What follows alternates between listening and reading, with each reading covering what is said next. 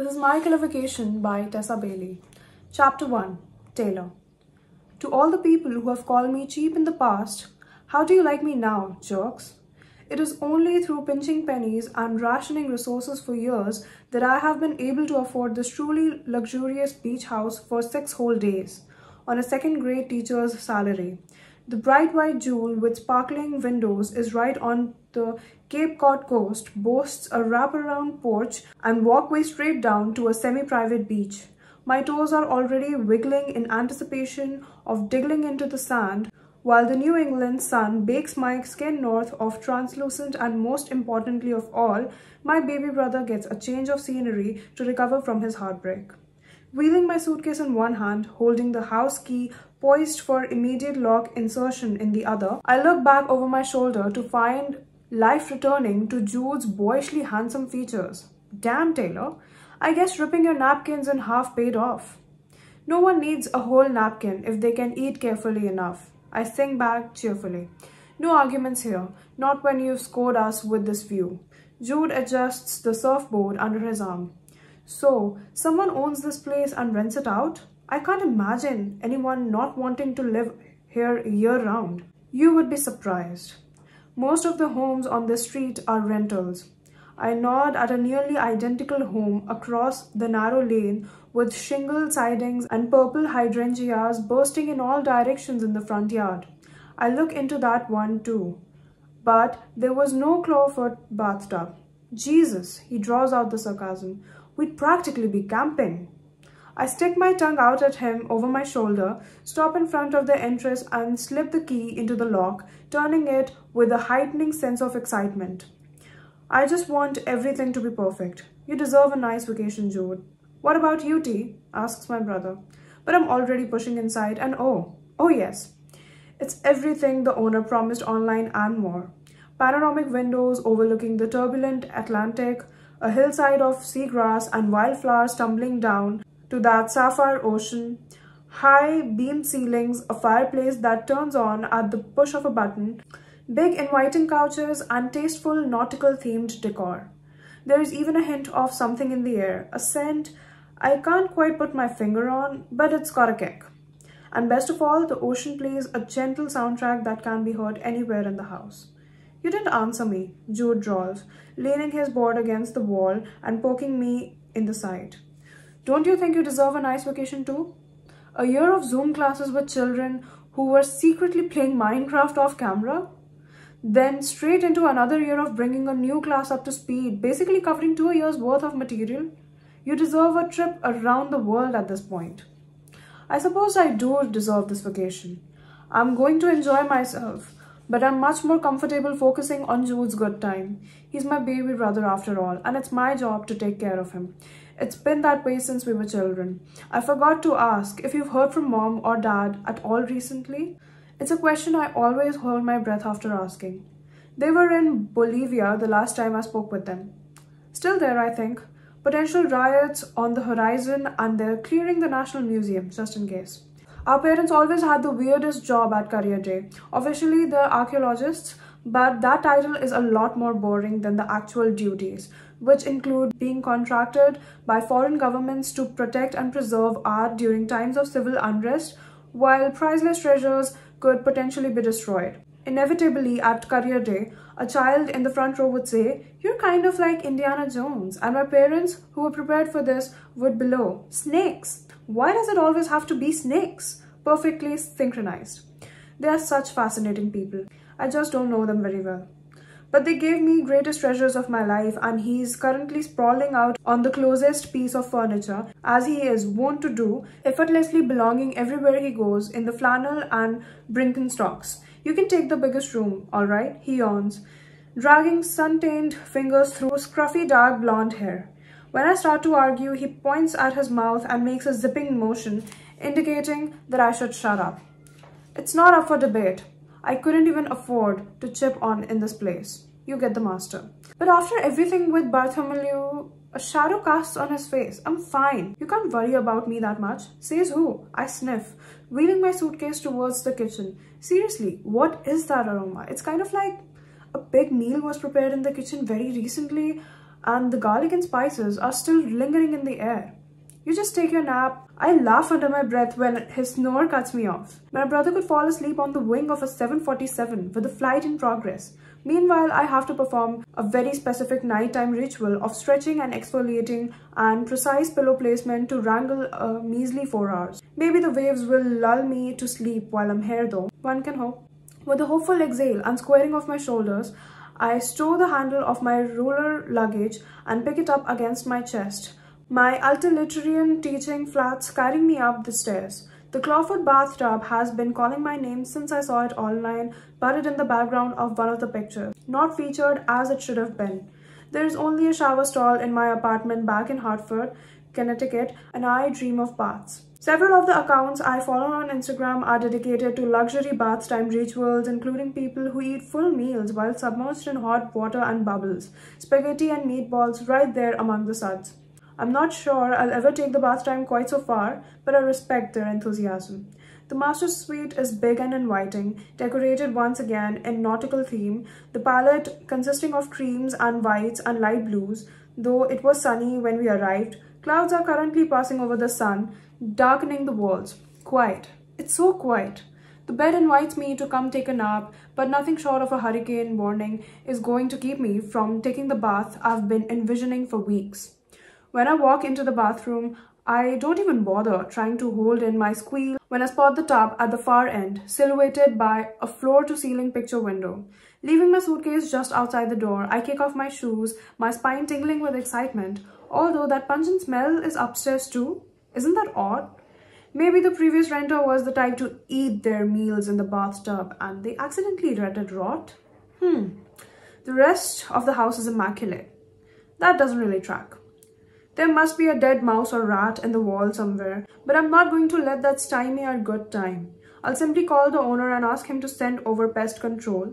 A minor blip on the overall radar of the vacation will be taken care of in no time. Jude won't even have to wake up from his nap. The clawfoot tub beckons me from the far side of the bathroom and I can already hear the white noise of the water running. Can already see the steam curling and fogging up the window pane.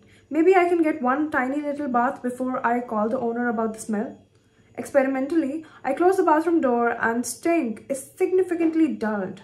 Bath time it is. I do a little shimmy on my way to the tub, flipping on the hot water faucet with a flourish and sighing, looking out over the sparsely populated beach. Most likely everyone is home, recovering from the 4th of July, which was only yesterday. The rental fees was significantly cheaper this side of the 4th. My widely popular brother had several barbecues to attend over the long weekend.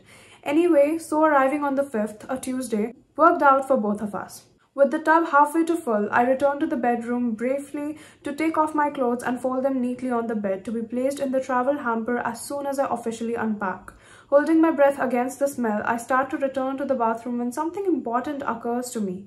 I found this rental on stayin.com at the very top of their rental checklist was this. Always make sure the fire and CO2 alarms are working upon arrival.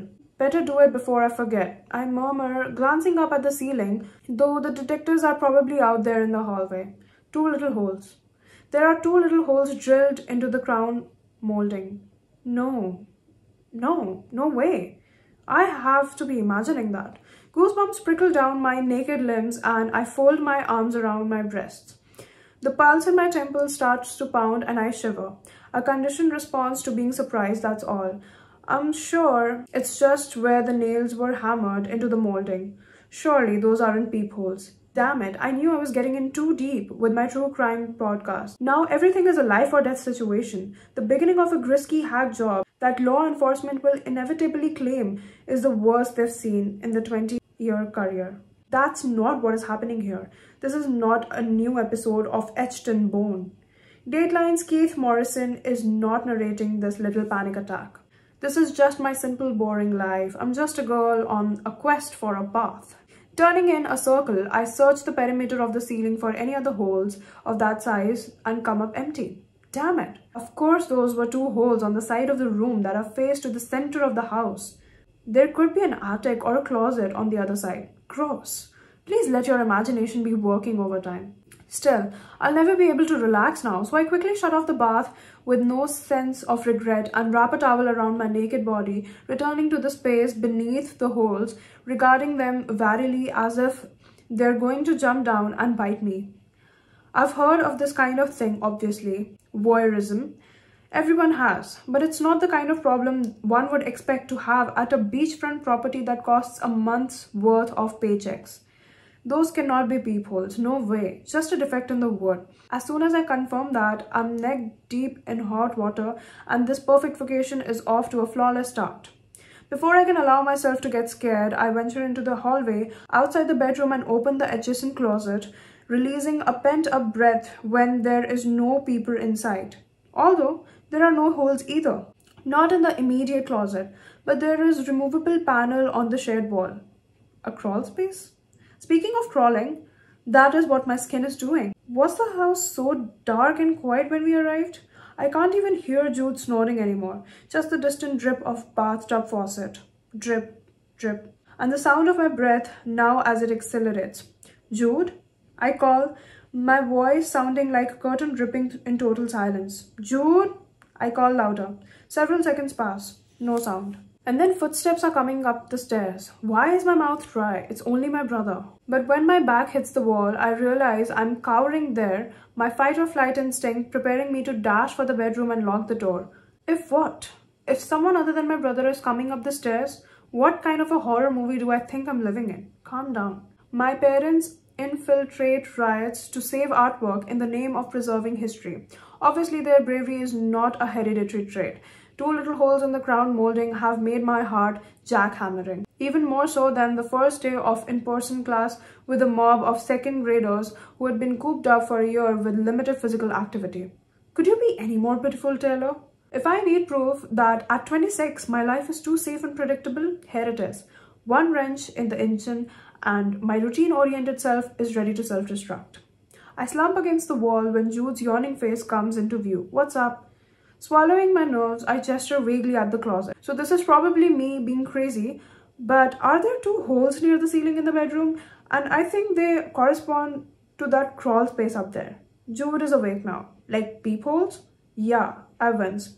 Or I could just be imagining things. Better to be safe, he murmurs, passing me into the bedroom. Hand on hips, he observes the holes for a long moment before meeting my eyes.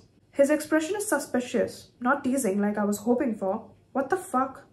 Okay, I let out a slightly unsteady breath. You're not laughing and pointing out some flaw in construction like I was hoping you would. No, but let's take stock, D. If those are peepholes, there's no one peeping now. He returns to the hallway to stand beside me. Both of us stare at the crawl space, but neither one of us is going to relax until we're positive, right? I groan, visions of my bath dissipating like wipes of smoke. Should we call the police? He reconsiders my total irrational question. Really considers it, stroking the scruff of his chin. This is one of the reasons I love Jude so much. We're siblings, so naturally we've had our share of bickering fights and outright shouting matches over the year. But he's on my team. It's a given. He doesn't accuse me of being crazy. He takes me seriously. The things that are important to me are of equal importance to him, and I will always do everything I can to make his life easier, the way he's done for me in the near constant absence of our parents. I think I'll just pop off that panel and have a look. Jude says finally. I don't like it. Jude might be well over 6 feet tall right now, but a grown 23-year-old man. But he'll always be my little brother. And the thought of him confronting a possible peeping Tom on my watch makes me nauseous. At the very least, we should have a weapon handy. Need I remind you that I took jiu-jitsu for 6 months? Need I remind you that you only hung in there that long because you were waiting for the instructor to break up with his boyfriend? They were clearly on the rocks. I'm sure your dimples helped speed things along. You're right. He gives me an intentionally creepy smile. They are the true weapon. I shake my head at him, but thankfully the shivers are subsiding. All right, he claps his hands together. Let's take a quick look and pray we don't find a jar of fingernails or some shit. Or a GoPro. I mutter, bracing myself against the wall, hands covering my face. I watch through the cracks of my fingers as Jude slides into the closet, reaches up and eases aside the panels to reveal a small space. Very small. Immediately, however, daylight streams in through the 2 holes and it is impossible to ignore the fact that they were exact width of an average set of eyes and they go straight through the bedroom. Peepholes. 100%. Oh god, yuck. Is there anything or anyone up there? Jude grasps the edge of the crawl space and does a quick pull-up. Nope, nothing. He drops down. A person would have been tiny to fit up here, or really flexible. So unless my powers of deduction fail me, the peeper is a gymnast. Or a small woman. We trade a skeptical look. Yeah, that doesn't really fit the peeper profile, does it? I pull up my towel tighter beneath my armpits. So what do? Send me the contact info of the owner, I'll give him a call. Oh no, I'll do it. I don't want this to disrupt our vacation time. Go take your nap. He's already on his way back to the stairs. Send me the info, T. For some reason, I still don't want to be alone with the peepholes, so I scurry along after my brother in my towel. Fine, I chew my lip. I think I'll check the laundry room for a stepping stool and some tape to cover up the holes. He tosses a wink back at me. In case the peeper is a ghost. Oh, sure, it's funny now. But as soon as it gets dark, a peeper ghost will become a totally realistic possibility. Take the other room if you want. I don't mind being spied on by Casper. I'm laughing as we reach the bottom of the stairs, both of us hooking right into the kitchen where the drawer of the laundry room is located. You'd probably enjoy it, I say. Have you been reading my diary again? By the time I pull open the door of the laundry area, I'm having such a good time with my brother that I don't believe what I'm seeing at first. It has to be a joke. Or a television screen playing a grisly reenactment from a Netflix true crime documentary. There cannot be a large, dead man stuffed in between the washer and dryer, face purple with bruises, eyes glassy and unseeing.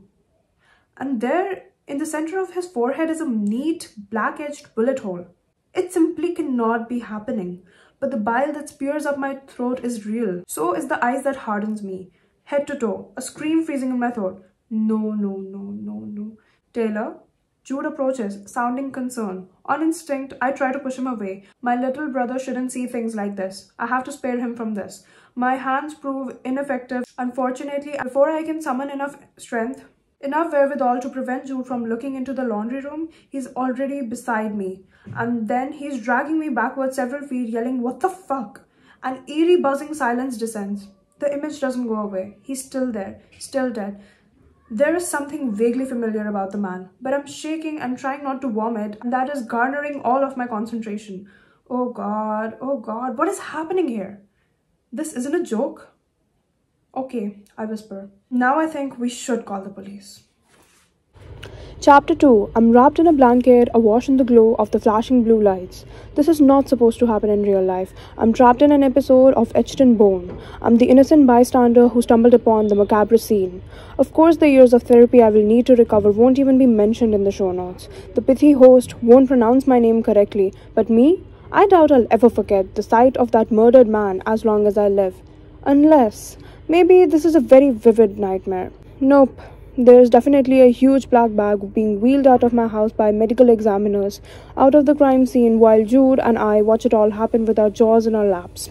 We are trying to focus on what the police officer is saying from his seated position on the coffee table in front of us, but we have now given him our statements 3 times each. Not a single detail has changed. And now that the adrenaline of discovering a murder victim is beginning to wear off, I'm getting a strong case of get the hell out of here. It has to be a murder, right? I say, mostly to myself. He couldn't have shot himself straight to the forehead like that. No, admits the officer. A man in his early 40s, named Officer Wright, who bears a striking resemblance to Jamie Foxx. So much so that I did a double take when he walked through the front door. It's next to impossible. So the killer, they're still out there? Jude says, maybe even next door? The officer sighs. Well, yeah, another possibility. And that's going to make our job pretty tough. Damn near all these places become rentals in the summertime, meaning it's not local in residence. Could be anyone from anywhere, a visitor of a visitor of a visitor. These rental sites like Stay.com have become a goddamn nuisance. No offense. None taken, I say automatically, watching the final stretch of the body bag disappear into the front door. That's when it hits me. The man looked so familiar. That is the owner of the house, Oscar. I remember now. I fumble for my phone. The picture is on the listing. The officer rests his hand on mine, stalling my actions. We already know he is the owner. Matter of fact, we know all too well that he lived here. A different police officer passes by and clears his throat loudly. Officer Wright's mouth snaps shut. As soon as the other man has walked out of the house, Jude and I lean forward almost simultaneously. What did you mean by that? Jude asks. You know all too well that he lives here. Wright checks over his shoulder, sighs, pretends to be writing something in his notebook. Someone at stain.com should have gotten in contact with you. We communicated at length with them over the whole situation. They should have never let you come here. Wait, slow down. Jude drags a hand down his face, visibly regrouping. What situation are you referring to? We were called here a few nights ago for a domestic disturbance. The officer's voice is low enough that we have to lean even closer to make out his words. At this point, I can basically count the hairs on his goatee. One of the renters down the block phoned it in. Reported shouting, loud crashes. He taps his pen against his thigh, checks side to side again. Turns out a bunch of girls were renting this place and they came across the peepholes upstairs. Oh my god! I slap a palm against my forehead. I forgot about the peepholes. You were pretty distracted, Jude says, patting me on the back, but keeping his attention on the officer. So we weren't first to discover the little bonus amenity? Wright shook his head. The girl who found them called her father, big, long-haul trucker type. Well, he showed up pissed as hell, understandably, but instead of calling the police, he had his daughter call the owner and bring him over. The father got a few punches in before we arrived to break it up. The girls agreed not to press any charges as long as they got a refund and no assault charges were filed against her father. But Stain.com was contacted about this by Barnstable PD. You should have been informed. Yes, we should have. Mentally, I'm already writing a stern email to Stain.com. It might include a few choice words like emotional trauma and legal counsel and account credit. Did they actually catch Oscar looking through the holes? No. Wright chews on the next part before spitting it out. But there was a camera set up on a tripod. Without looking at my brother, I know our faces are identical with disgust. Shaking off the chill it gives me to know that a man had been spying on women illegally in this house, and I was about to embark on 6 days here. I go back to finding an explanation. I guess the altercation with the angry dad explained bruises on Oscar's face. But the father of those girls didn't murder him, right? Oscar was alive when the whole situation was resolved. Wright shrugs. My lieutenant thinks that the father was still revved up after all was said and done. Come back to finish up the job. Homeowner gets his ass kicked by one suspect, then winds up getting killed by another in the same damn week? Nah, we don't believe in coincidences. Not that big. Yeah, except something about the scenario is bothering me though. Not quite sitting right. And I really should stop trying to fit everything together neatly when nothing about this is neat or tidy. But I've always had a hard time leaving puzzles unfinished. However, usually my puzzles come with 5,000 pieces, not peepholes and bullet wounds. Still, my inquisitive nature is the only thing that I inherited from my parents. I definitely wasn't born with an ounce of their courage. A fact that they've lamented several times over the years, patting my head and giving me forced smiles. That's a little school teacher, always playing it safe. Jude has been surfing in Indonesia, skydiving in Montana. He works in an animal sanctuary, mostly with pandas. But sometimes he actually feeds lions. There's a video of him online actually cuddling one of the big cats, like rolling around in the grass with the giant creature while he laughs and scrubs the lion's mane. I almost dropped dead when someone emailed it to me. Of course, no one even thought about consulting Jude's big sister about the whole dangerous business, but I'm not salty about it anymore, mostly. So, okay, courage is not something I have in large supply. This vacation is one of the most adventurous things I've done in a while. I actually had to chew on a throw pillow when I clicked book on this reservation. But something happened inside of me when I walked into the laundry room and saw poor Oscar staring blankly into space. Or rather, nothing happened. The world didn't end, despite the terrifying circumstances. I stayed standing, right there on my own 2 feet. Maybe now I'm curious about what else I can do. Maybe I'm curious if I can help. Be brave like my parents and Jude, or the hosts of Itched and Bone, who infiltrate the scenes of the small-town murders they investigate, asking the tough questions. Can I be brave like that? Am I braver than I've always thought? Jury is still out, but I do have a super strength that involves overthinking everything to death, which is what I am doing right now, gnawing on the facts and finding plot holes. Perhaps this is not my job. Maybe I should focus on finding us another place to stay, but I can't help but feel personally involved, having been the one to discover Oscar's body. I found him. And while it sounds crazy, I feel a certain responsibility towards holding the murderer accountable and completing the puzzle. I'm not sure I can move on from the whole ordeal until the lid has been properly sealed on the facts. Officer Wright? A wail of grief rattles the window panes, followed by a shout of denial. No, not my brother. Oscar? Oscar! Jude and I blink at each other and whip around to face the front open door. At the open doors of the ambulance, a woman collapses into the arms of an emergency medical technician, her head back in a howl of anguish. A voice cracks over the radio attached to Wright's shoulder. Yeah, we've got the Wick's sister here. Can someone send down the social worker? Oh no. The tip of my nose begins to burn and I reach for Jude's arm without thinking, squeezing. That poor woman.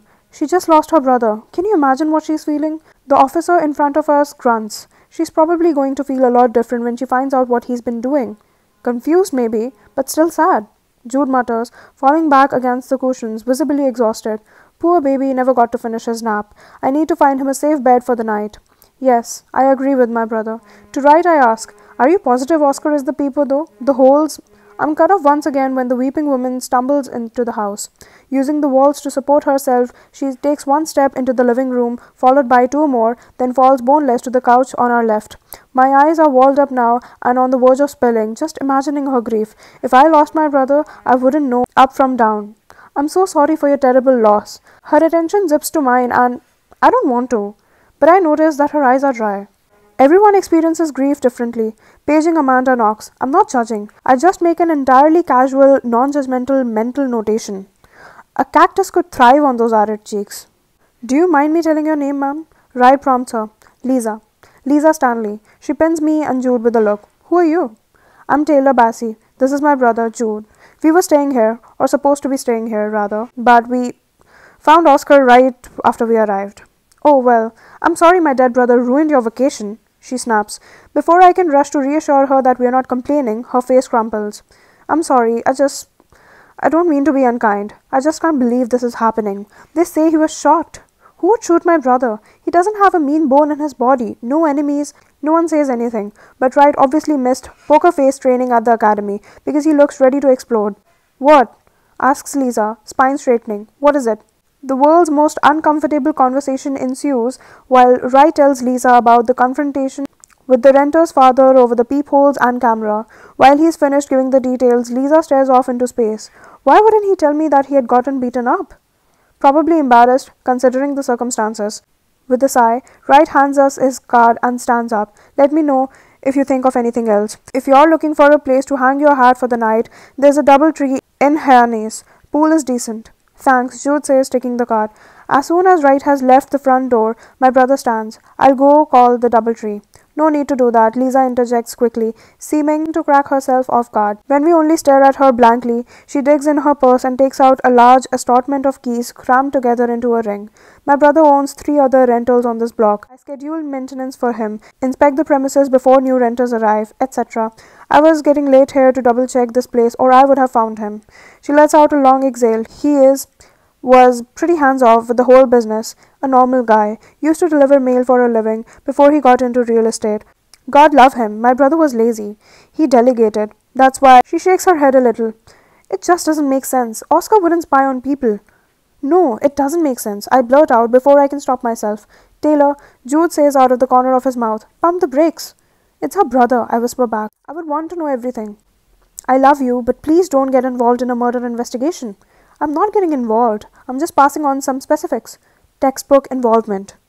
Lisa drops down in front of us on the couch table, occupying the spot where Wright once sat. Elbows on her knees, she leans forward and up close. I can see the physical similarities she shares with Oscar, both in their 50s, slightly hooked noses, big foreheads, graying hair, but Lisa is more on the petite side, while her brother was too big. Oscar was too big to fit in that crawl space. Lisa's antennae go up. The crawl space where you found the peepholes? That's right. I ignore Jude's groan. No way he could have gotten up there. He would have used a ladder tee. My brother joins the conversation with nothing short of reluctance, adding, hypothetically of course, for Lisa's benefit. It would have been pretty easy to drill those holes from either side, and he didn't need to get inside the crawl space. All he had to do was slide in the camera. Yes, if he never intended to look through the holes. For a single fleeting moment, I feel like SVU's Olivia Benson. All I need is the overcoat, fathomless brown eyes, and Stabler by my side looking broody and fine. Why did he drill 2 of them? I split a look between my brother and Lisa. Those holes were drilled for the express purpose of a person looking through them. If Oscar, hypothetically, only wanted to film his guests, he would have needed a single hole, not two. Jude frowns down at his hands for a moment. You're right. At the very least, it's odd. You're saying whoever drilled the holes is small enough to fit in the crawl space, Lisa says slowly, beginning to nod. A woman, perhaps? Don't think about the fact that she hasn't cried. Not a drop. Maybe. Jude is beginning to get a weird vibe. I can tell because he's doing that thing where he can't stop arranging and rearranging the shaggiest section of hair on the top of his head. We should call Doubletree Taylor. I'm sure Miss Stanley has a lot of calls to make. The police are already so positive it's the father of last tenant. Lisa tosses a glance out of the window where officers are standing in a huddle at the end of the driveway. And let's be honest, there's no way they're going to go above and beyond for someone they believe is a pervert, right? Cogs are turning behind her eyes. Maybe I should look into a private investigator. My boyfriend is currently deployed, but he grew up with a guy in Boston, some former detective turned bounty hunter. Someone who could give these locals a run for their money and maybe clear my brother's name in the process. See? We all grieve in our own ways. I cry. Lisa avenges her loved ones. Moral of the story, everyone is braver than me. I don't think a private investigator would hurt, I say, finally taking pity on Jude and rising from the couch, letting the blanket slide off my shoulders. Once again, Lisa, I'm so sorry for your loss. I hold out my hand for a shake. I wish we had met under better circumstances. She pulls me into a hug. You've given me hope, Taylor. Thank you. I don't want him to be remembered as some sleazebag. I'm going to find out what really happened. Something cold and metallic is pressed on my hand and I look down to find a set of keys. It's only down the block, number 62. I insist. I try to hand the keys back. Oh, we really couldn't. Are you sure? She waggles her eyebrows. It has a clawfoot bathtub. Am I wearing a sign or something? Oh, I breathe. Really? Jude hangs his head for a moment, then heads reluctantly for the suitcases. Number 62, you say? On the way out of the house, I stop short at the console table just inside the door. While I was reading through reviews of the house, I saw a picture of the guest book. Obviously, this makes me a total dork, but I was looking forward to writing our own messages on top of the page for future guests to read. I was going to draw a squid in the margins. Sliding open the drawer on the table, I spy the white leather book with gold embossed lettering. Guest experiences. I'm not sure what possesses me to take it. To quickly slide it in my purse and cover up with my hands, sanitizing wipes and sunglass case while Jude rapidly shakes his head at me. Maybe I've surprised myself by being so coherent tonight after discovering a body, and I want to know what else I can do. If I can have what it takes to solve a mystery and locate the metal I've always been missing. Or maybe I'm dubious of the police's motivation to inspect this murder beyond their original theory. And let's face it, Lisa's lack of emotion won't stop poking at my sixth sense. I didn't know I had a sixth sense. Whatever the cause of my impromptu evidence heist, I'll return the book tomorrow after I have a little peek. No big deal, right? Chapter 3, Vines. I climb off my bike and pop an antacid. Well, isn't Cape Cod just cheerful as hell on this sunny Thursday afternoon?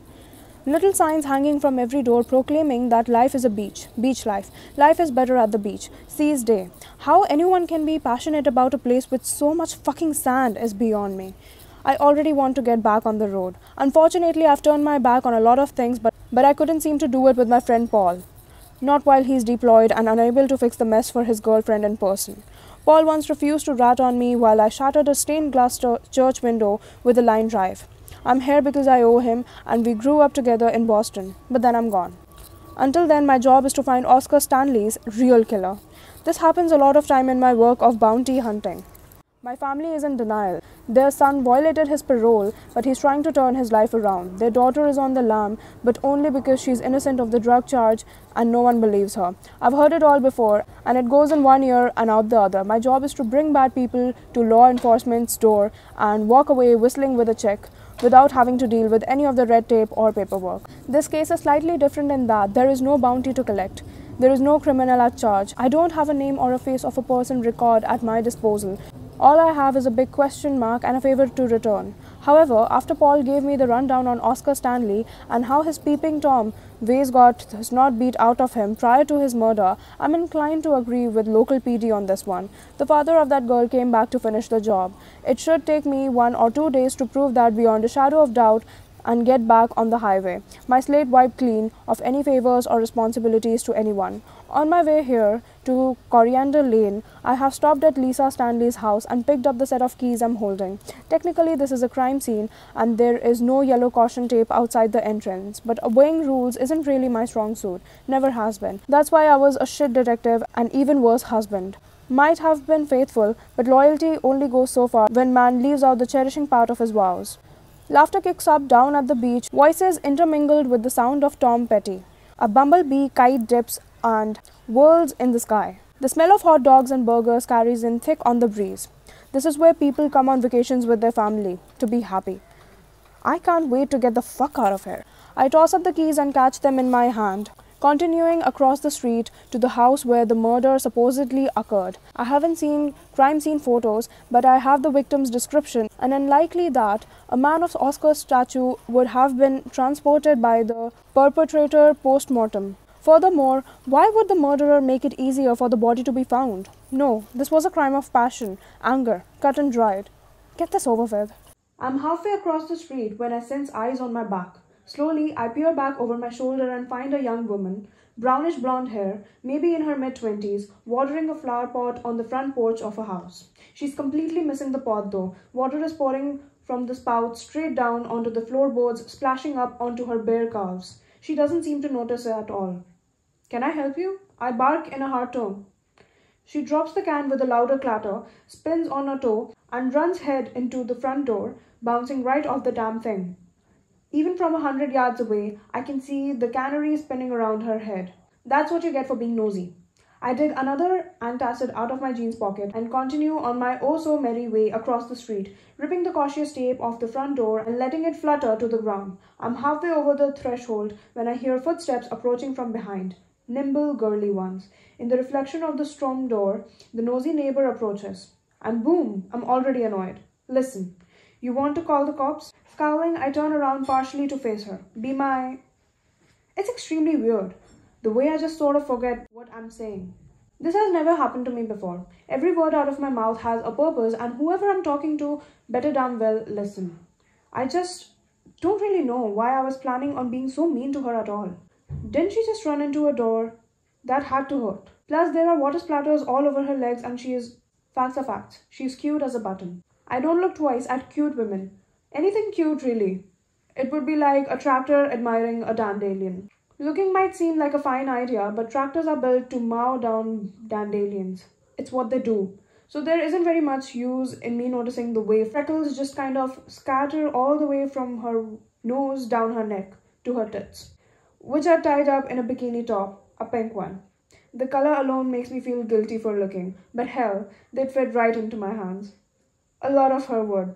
Those hips, her knees, the size of her beautiful face. Christ, the top of her head barely reaches my chin. What the hell is the matter with me? I clear my throat hard. As I was saying, you want to call the cops, half pent? Be my guest. They know I'm here. Half pent? She gasps, sputters, pushes a big hunk of hair behind her ear so I'm impacted by a full force of her eyes. Green ones. Fuck. I'll have you know, she continues, that I'm the tallest one at my job. You either work alone or you're a kindergarten teacher. A split second's hesitation. Subtle shift from right to left. Wrong. I wink at her eyes and she bristles. I'm never wrong. Is that a flush creeping up her neck? God, she has to be 8 or 9 years younger than me. Mid-20s to my mid-30s. So I'm definitely not noticing the spot where her bikini straps digs into her shoulder ever so lightly. Just the side is too tight. I'm definitely not thinking of tucking my fingers beneath it and dragging the little strip of material down her arm, unwrapping her like a birthday present. Jesus, I need to get laid. The fact wasn't obvious until right now, when I'm lusting after the stranger in the heart of middle-class vacation village, wondering what her nipples would look like in the sunshine, all legged up in my spit. She's probably married. Single girls in their 20s don't vacation in Cape Cod. Provincetown, maybe, but not this family-oriented section of Falmouth. So why isn't she wearing a ring? She notices me looking for one. Damn it. In response, her posture changes. Her hands drop to her side and she shifts left to right, unconsciously tossing her hair back over her shoulders, Kind of like she's only now, this very second, becoming aware that I'm a man and she's approached me in a bikini and ridiculously cut off jean shorts that cover only slightly more than a pair of panties. And that I'm interested enough to wonder if she's already got a man waiting for her in that saccharine sweet house with heart shape cut into shutters. She's figuring all of that out and hiding none of it on her spectacular face. Great, we've gone from beautiful to spectacular. She's definitely married, you idiot. Do your job and get gone. Go water your flowers, I'm busy. I know, I was just... Her hands flutter around until she folds them at her waist. Well, I was just wondering if you had any theories yet. I just got here. I tipped my chin at the bike. You saw me arrive, right? On your death trap, yes. But I assume you've gotten some kind of advance, dossier or case file, right? I give her a narrow-eyed stare, hoping she'll cower and slink away like everyone else who is unlucky enough to be on the receiving end of this look. Fine, be coy about it, Mr. Don't worry about my name. That throws her off for a second, almost like she is disappointed. But finally she shrugs. I just thought you might like to speak with me. With the prime little once over, she turns and heads back across the street. Since I'm the one who found the body and all, come back here. I don't think I will. Half pent. I have a name. Come back here and tell it to me then.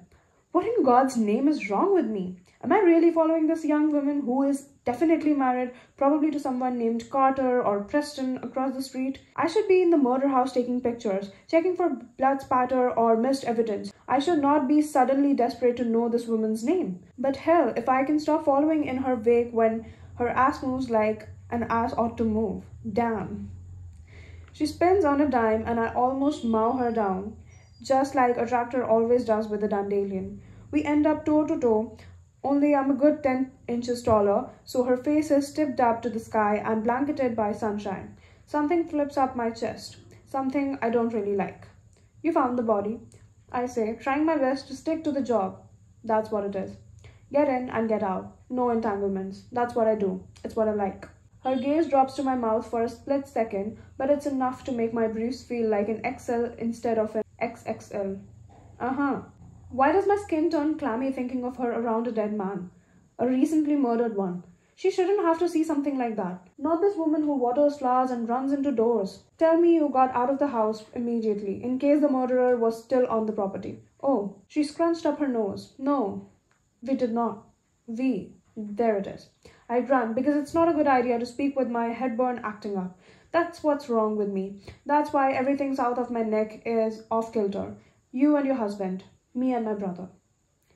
Where did my heartburn go? It must be coming in waves. You're here with your brother, I confirm, wincing over the thread of relief in my tone. She nods, eyes serious. Who discovered the body is very important information. It probably should have been in the dossier. Now I have the damnedest urge to smile. Obviously I need my head examined. We don't call it a dossier, half-pent. Curious head tilt. What do you call it? Notes. Boring old notes. And that's what this case is going to be. Boring, fast, open and shut. Dude was spying on a bunch of girls and got caught. Dad lost his temper. Physical altercations end in death a lot more often than you'd think. Either someone loses the fight and wants payback, or one of them can't let it go. That's what happened here. But you were hired by Lisa Stanley, Oscar's sister?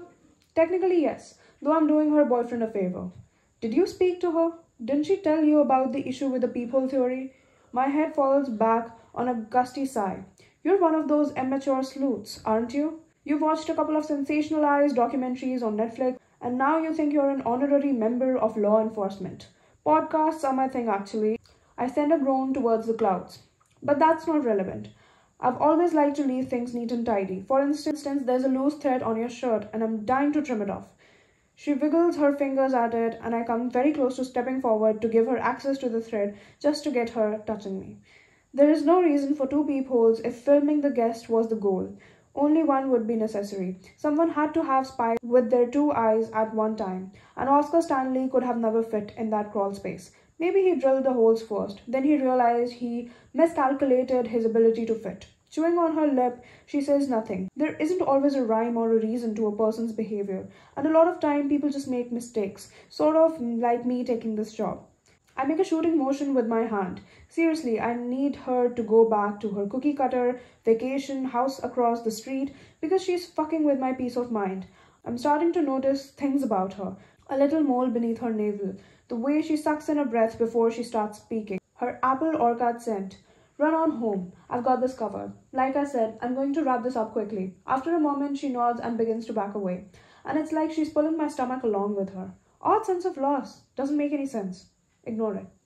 Okay, she mutters, adjusting her bikini strap. Well, when you need the guest book, I have it in my luggage. Uh-huh, I say.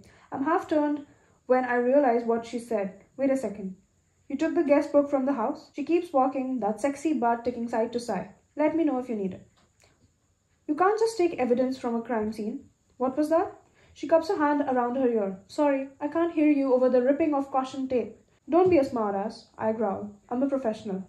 Stopping at the bottom of her porch stairs, she cocks a hip. Neither one of us is qualified to collect evidence because we're not police officers. Lisa said that you're a bounty hunter, correct? I'm a second-grade teacher.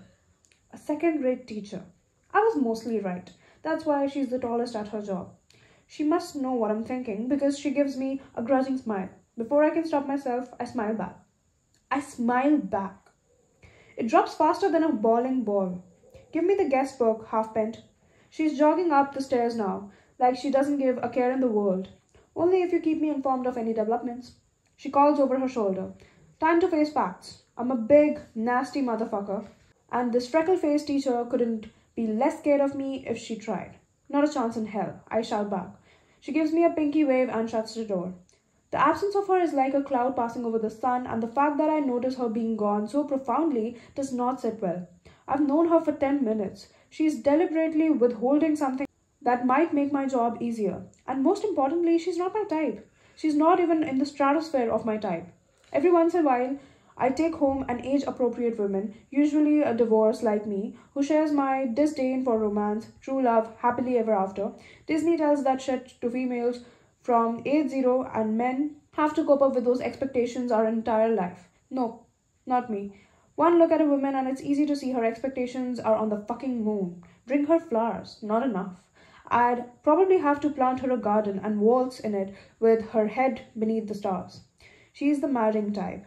I can guarantee that based on the fact that she's vacationing in Cape Cod and not on the Jersey Shore or Miami.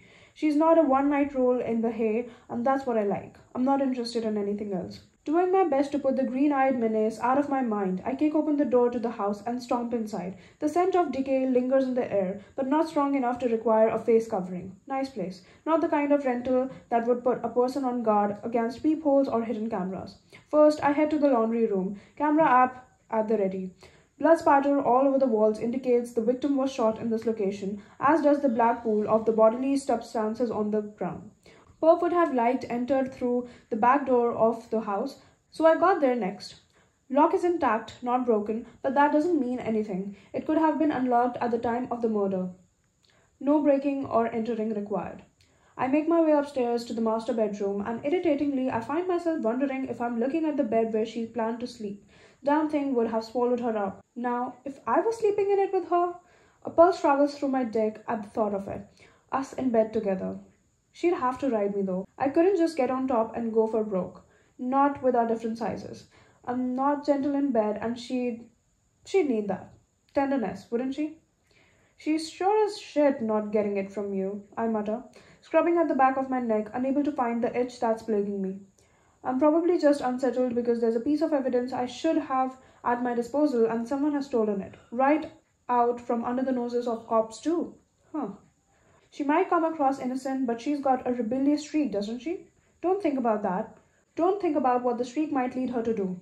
Like hook up with a rough, unmannered bounty hunter while on vacation. Not my type, I rasp, raising my camera to get a shot of the peepholes. I stop. I tilt my chin and lean closer. The wood grain on the edges of both holes points outward toward the bedroom. The holes were drilled from inside the crawl space. God damn it.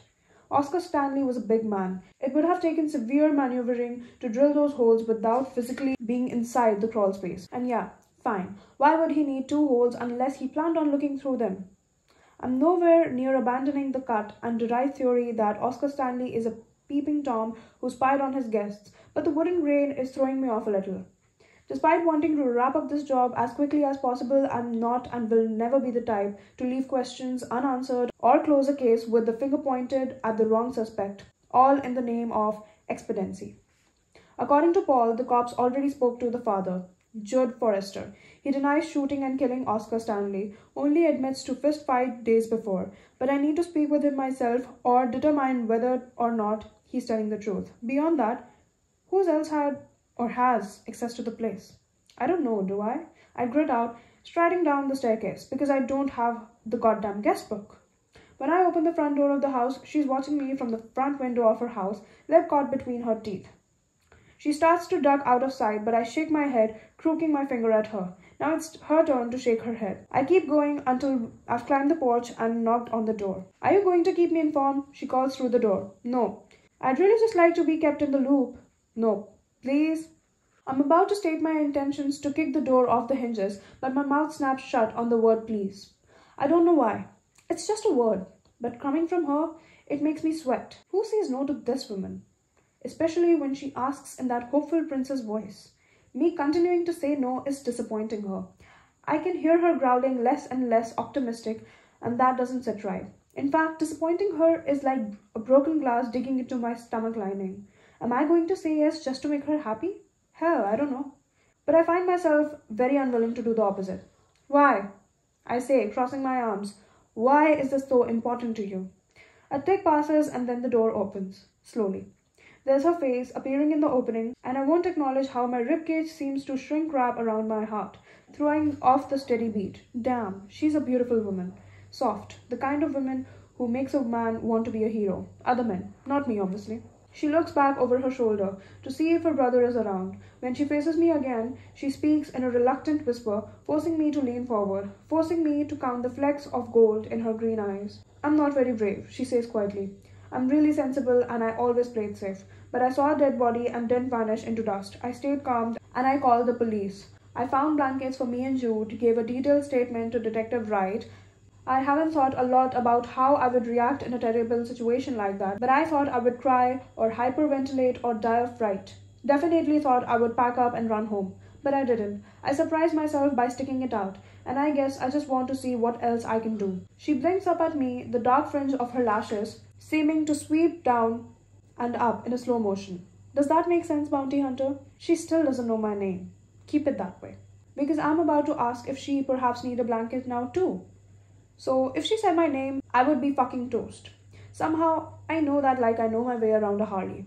Because I'm not going to lie, her explanation seems to have opened a trapdoor in my belly and all of my irritation is failing right through it.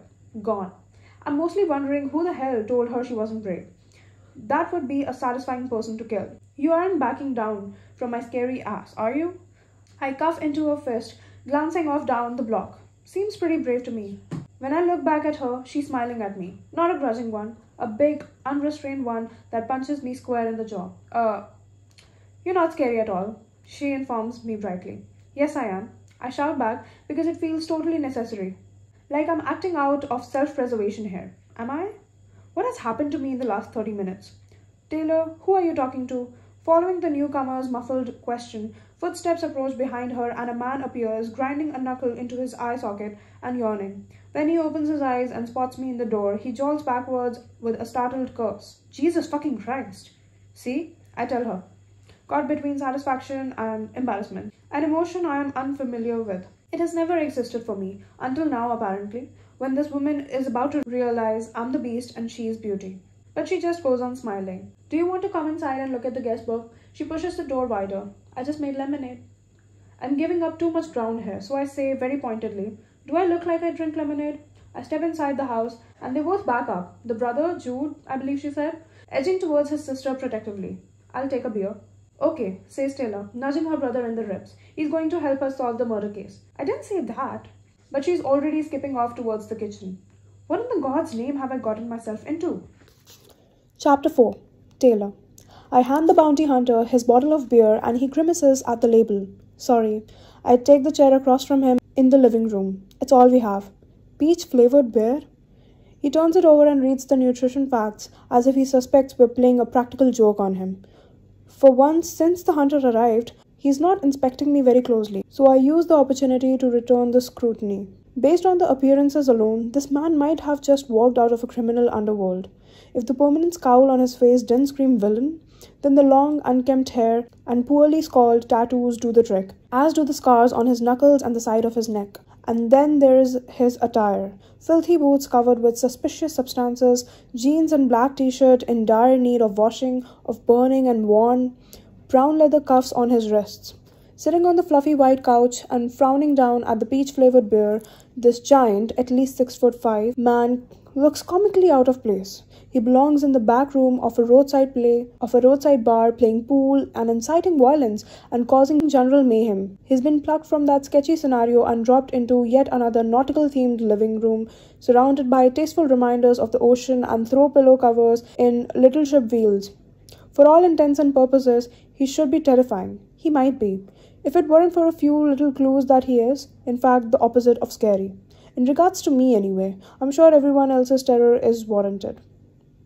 When I informed the bounty hunter that I had discovered the body, he turned white as a ghost, looked like he was prepared to toss his cookies right there in the street. For that fleeting handful of seconds, his scowl dropped and he shifted straight into perspective. Tell me you got out of the house immediately, in case the murderer was still on the property. He was worried about me. How unexpectedly heartwarming. And I would be remiss if I didn't take into account his smile. Upon finding out he was correct and I am, in fact, a teacher, we shared a smile across the street and I'm still feeling kind of jumbled over it. When this man smiles, he's actually quite handsome. His teeth, though white and straight, look like they could chomp straight through a leather belt or crush a rock, but yes, when he smiles, he's undeniably attractive. His own brand of attractive. Not the classic kind. Not like the men I usually go on dates with. Tidy businessmen with neat fingernails and upward mobility in the line of work.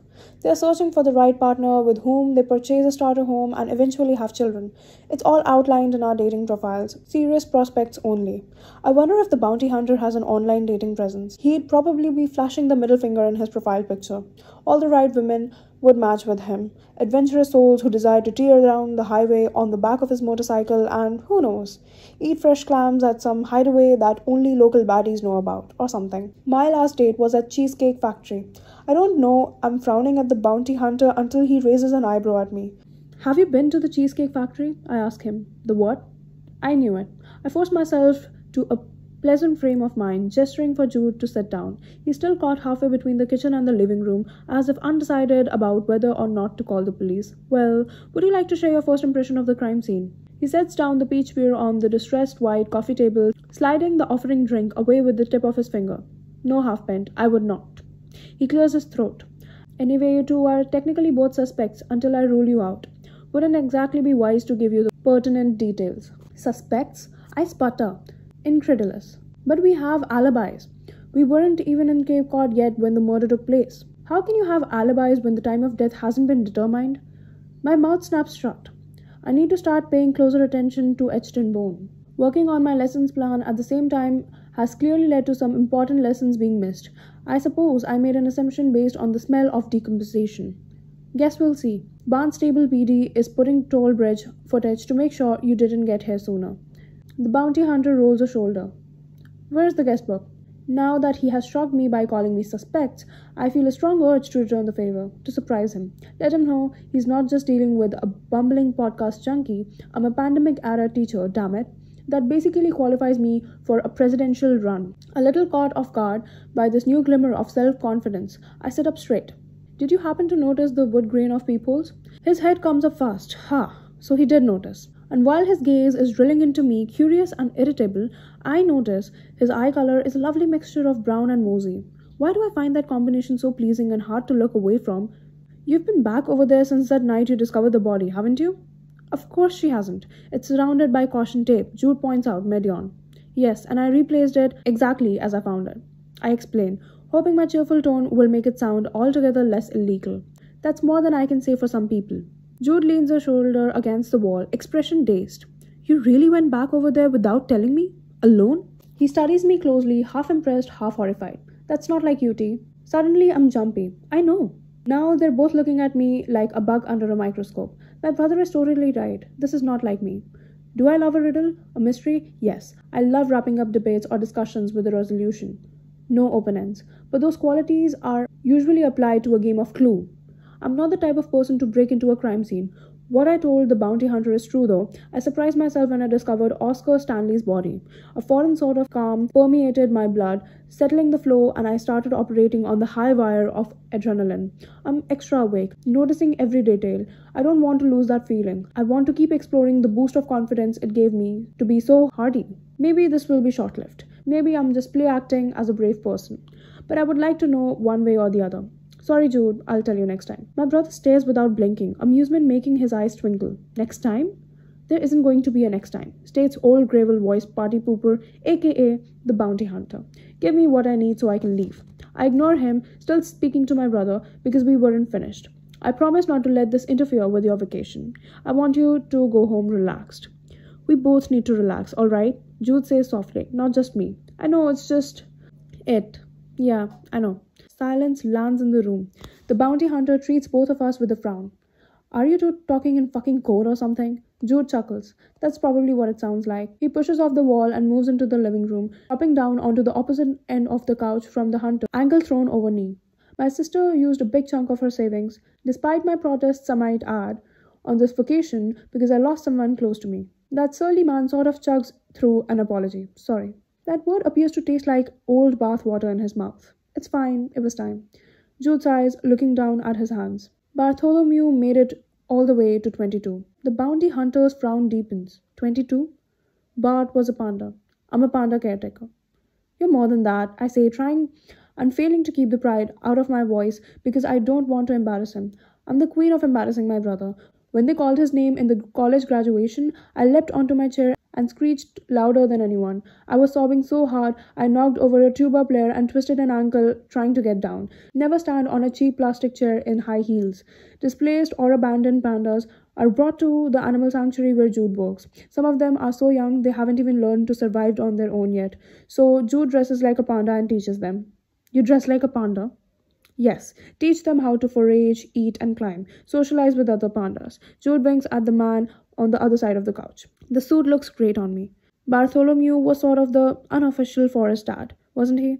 I dab at the moisture in my eyes. He was sort of disagreeable, like you, bounty hunter. But once Jude taught the new babies the ropes, he started to warm up to them.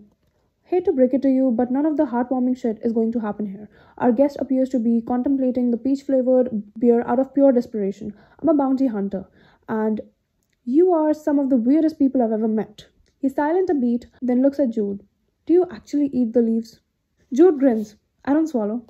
The bounty hunter does a double take at that, then abruptly points at me. Guestbook, now. Okay, it's upstairs. No one has ever risen from a chair more slowly in their life. I'll just go grab it now.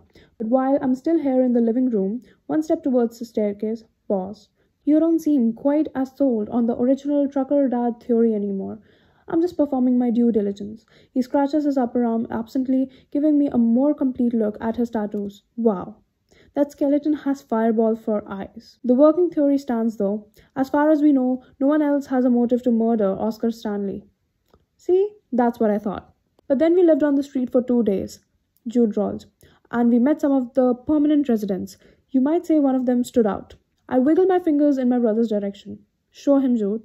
I don't want to be shown anything, grips the bounty hunter. I shush him. He gapes at me. Jude's finger moves across the screen of his phone, locating the music streaming app. He hits play on the first song on his list, and bleachers begin to drip through the Bluetooth speaker situated on the fireplace mantel. After a nod from me, he cranks the volume, and right on cue there is a loud crash sound, a door slamming, and then the side of a rental house being bashed by the handle of a broom. That would be Sal. I inform the hunter, our neighbor. He also does this when our tea kettle whistles and when I... Great, I'm blushing. When I sing in the shower. Do I detect a slight lip twitch from the big tattooed meanie? That burgeoning smile disappears when Sal begins his tirade. Keep it down in there. I can hear your music through my walls. This is supposed to be a quiet community and you fucking renters are ruining it. I'm sick of this shit. That's when he really starts to wail on the house. I'd like to kill the bastard who allowed this. What about my right to peace on my own property, damn it? Jude turns off the music, tosses the phone up in the air, catches and holsters it in his pocket like a Wild West gunslinger. You should hear Sal when Taylor sings anything by Kelly Clarkson. Something about Since You've Been Gone just triggers him, I add with a shiver. Then again, it might just be my singing. I sound like a choking cat. No, you don't, Jude argues. You're amazing. My eyes are moist again. Thank you. The bouncy hunter drops his head back and sighs at the ceiling. Jesus Christ. I take one more slow step towards the staircase. Aren't you going to say anything about Sal? I've made a mental note. He responds to his teeth.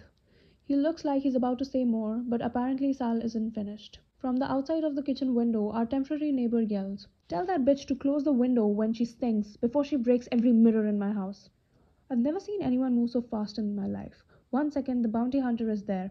A dangerous glint occupies his eyes, so dangerous that it actually makes me shudder. And then he's on his feet, storming out of the house and down the front porch. Sal makes a muffled exclamation followed by something low and unintelligible from the bounty hunter. Jude and I stare at each other, jaw in our laps. "What is he doing?" whispers my brother. "Who is this guy?" I don't have a chance to answer because our guest is stomping back into the house, slamming the door behind him loud enough to rattle the hinges. "Guest book, now." I run for the stairs and take them two at a time. On the top one, I stumble a little. When I glance down the steps to determine whether or not someone saw me, I give a close-mouthed scream.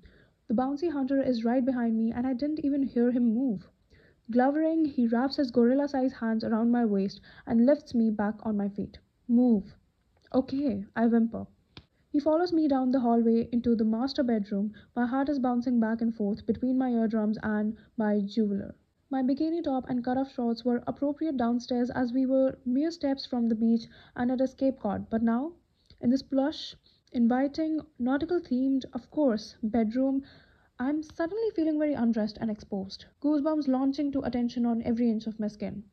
In my self-consciousness, I get defensive. You don't have to shadow me. I kneel in front of my suitcase and frown at him over my shoulder. I'm getting the book. From my position on the floor, he towers over me like a skyscraper. You were stalling. I shuffle aside the Sudoku piece I brought in search of the guest book. It would be much easier if I opened the suitcase, but my fancy panties are in the mesh side of the pocket, and I think if the man saw them, I would die. What did he say to Sal? Don't worry about it. Taylor, are you okay up there? Jude calls from downstairs. I'm coming up. No, it's fine. I call back. Do I have a sort of weird, possibly misplaced confidence that this man won't hurt me? Is he a wild card where everyone else is concerned? Yes. The last thing I want is Jude putting himself in jeopardy. We're just talking. I wet my lips, searching for a way to reassure my brother. Jude, coconuts. Be a little less obvious while giving a code word half-pent, mutters the bounty hunter, his knees hitting the ground beside me. Before I can stop him, he's thrown open up on the top of my suitcase, and there they are, my frilly red panties. Right there in the dead center of the case, impossible to miss. Don't panic. Maybe he'll do the polite thing and ignore them. What are those? He asks, jabbing them with a blunt finger. They're... you know what they are. He glances between my suitcase and the dresser. Why don't you unpack them like everything else? My face is a deeper shade of red than the panties now. I didn't know if I was going to need them. Understanding dawns. You bought them in case you meet someone. I stay staunchly silent. After some very brittle digging, I hand him the guest book. Only now he doesn't seem as interested in taking it and leaving. He's watching me from beneath those thickly drawn eyebrows. You have a pair of hook-up panties? No, I don't, I blurt. I have to hook up in them at least once to call them that. Why? Why did I say that? Can I fast forward to the end of my life now? You date, right? He's not letting this drop. Mere moments ago, he was dying to get out of here. Now he looks like he's settling in for a conversation. You must date constantly. Why would you assume that? He rolls his eyes. Oh, we're gonna play games? Games? You're gonna pretend that you don't know you're beautiful to get a compliment out of me. Is that how this is going to go, half-pent? His laughter is strained. It's not happening. I'm not going to point out that he just referred to me as beautiful, meaning he already complimented me. That would be childish. I date, yes. But I wouldn't call it constantly, more like occasionally. Is there a slight sheen of sweat on his forehead that wasn't there a moment ago? And you've never gotten to use your hookup panties? Stop calling them that. I smack him hard in the shoulder and he doesn't even flinch. I'm not a virgin. I'm picky. Unforgivably picky. It's why I'm going to end up alone. He processes that with an unreadable expression. Let me guess. You want a man who wears a suit and Argel fucking socks to work and reads the finance section of the newspaper at breakfast while mumbling yes dear, no dear like a robot. That's a pretty bold assumption. His upper lips curl. Am I wrong? It's a challenge in his eyes that pushes me past polite into uncharted territory. Maybe discovering poor dead Oscar brought me into this place too. A place of clarity. I'm not sure. But as I kneel on the floor beside his behemoth, I hear echoes in the back of my mind. People throughout my life, college friends, colleagues, and especially my parents, telling me I'm sensible, that I always play it safe. Even my second graders like to point out my idiosyncrasies. Giggling over the way I check the temperature of my coffee with a pinky before sipping, even after 5 or 6 gulps, just to be sure. Sending out search parties for kids who take longer than 5 minutes in the bathroom like a nervous Nelly. And I'm not claiming that my recent proximity to murder has transformed me into the new Lara Croft or anything, but I've felt bolder and more in charge in the last 2 days than I've ever felt before. This bully isn't going to knock me back a step. Besides, I haven't always wanted to play it safe, not in every aspect of my life. I've always had a little, or maybe not so little, desire for some added zest. I guess I wouldn't mind the suit and the socks and the finance section of man. Not. No, that would be fine with me, as long as he doesn't treat me like porcelain in bed. Lord, it is incredibly satisfying to witness the smirk fade from his face. Take that, musclehead. That's where the pickiness comes in. It seems I can't have both. On one hand, I'd like a man who makes a good living and wants a family someday.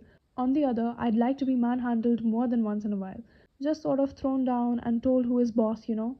Is that too much to ask? But on the 3 occasions I've dated a man long enough to do it, they insisted on treating me with respect in bed.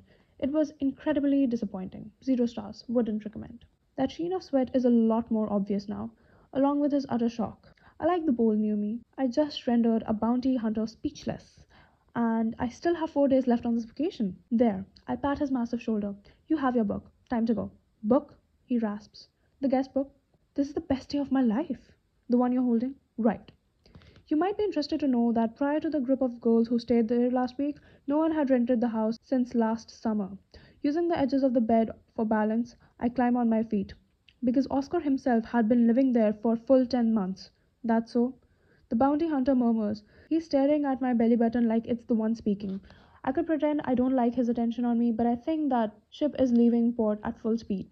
I found him attractive before, despite his wildly rude personality. Now, in the setting of my bedroom, having given him very personal details about my sexual longings, intimacy builds between us. Potent, visceral.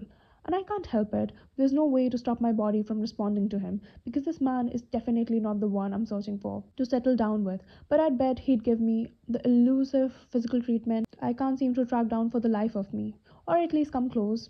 I'm starting to think animal attraction, paired with actual love and respect, only exist in scripted movies and romance novels. His gaze travels down and lingers on the zipper of my shorts, inching lower to the apex of my thighs. He wets his lips.